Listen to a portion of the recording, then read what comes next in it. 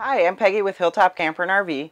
Today we're going to talk about the monitor panel that you're going to find on the motorhome. The monitor panel is going to provide you with quite a bit of information. Up at the top is going to be your hour meter for your generator and then the on-off switch. Down here you have a slide-out button. You may have more than one, but they will be located on your monitor panel. Here you're going to have gauges that tell you the level of your battery, your gray, your black, and your freshwater tanks. Once you hit these buttons, the lights will indicate the level in those different items.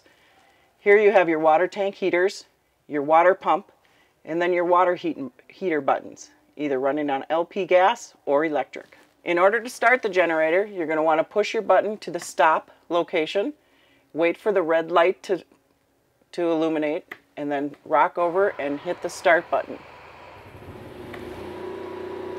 To turn it off, you simply hit the stop. On the monitor panel, you'll have your slide out button. It'll say extend or retract.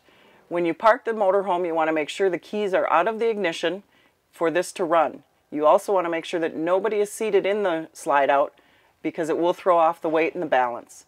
So when you're ready, you just hit the extend button and the slide will go out.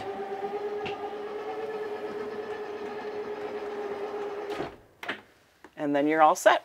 Thank you for watching. I hope you found these tips helpful. Please remember to hit the subscribe button for more videos and helpful hints.